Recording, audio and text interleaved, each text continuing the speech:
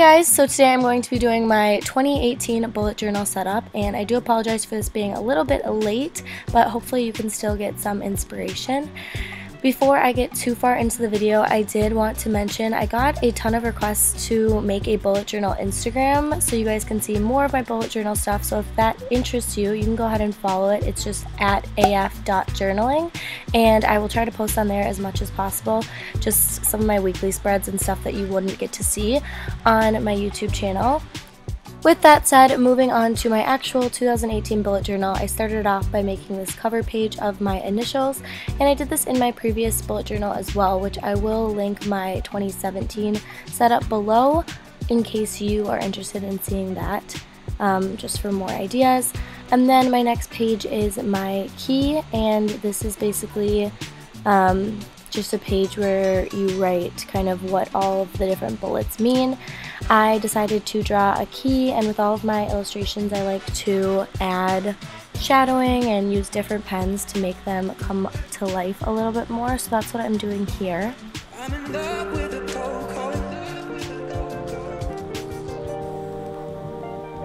I got it for the And my key is not exactly like the original bullet journal key. I decided to do these small little circles for this bullet journal because that's what I've been liking recently. But your key can be totally whatever you want to make it. There are tons of different ones. If you want to look on Pinterest or at other bullet journal videos, everyone kind of finds their own system that works well for them.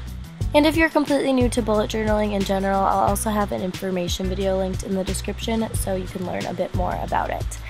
Then on the opposing side of the page, I just drew out 2018, and I like to pencil everything in just to make sure that I get it right, especially when I'm going to be filming it. So I also counted the spaces to make sure it was even, and then I'm just adding a drop shadow to add a little bit more detail.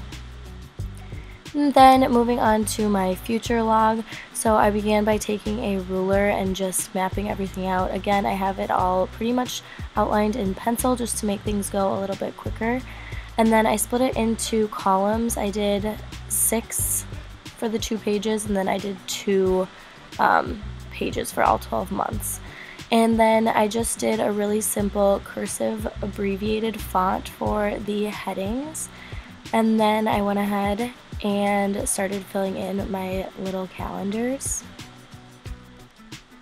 This can be super tedious, but once you get it all done, it looks really nice. And then I went ahead and started putting in some of my events that I knew that I had, and I just kept it really simple at the top by writing the year and then a little line detail.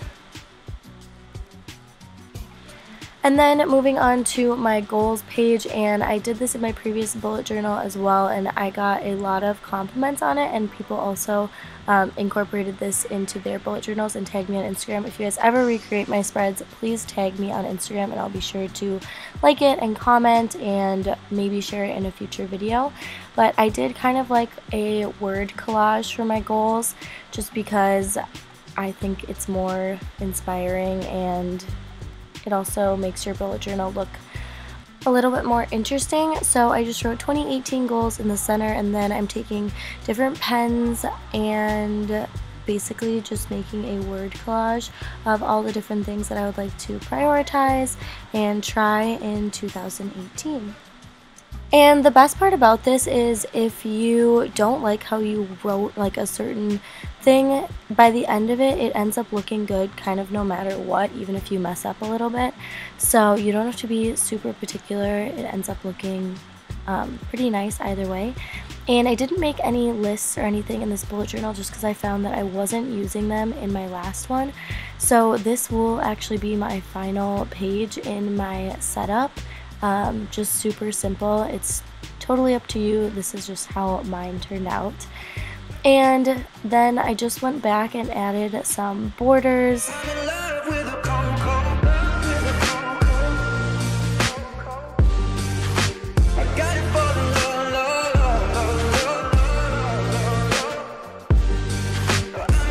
And I also added a border to my goals page as well. And here is a final flip through of my 2018 bullet journal setup. Definitely subscribe for more bullet journal videos and follow my bullet journal Instagram if you are interested in seeing more. I'll see you guys in my next video.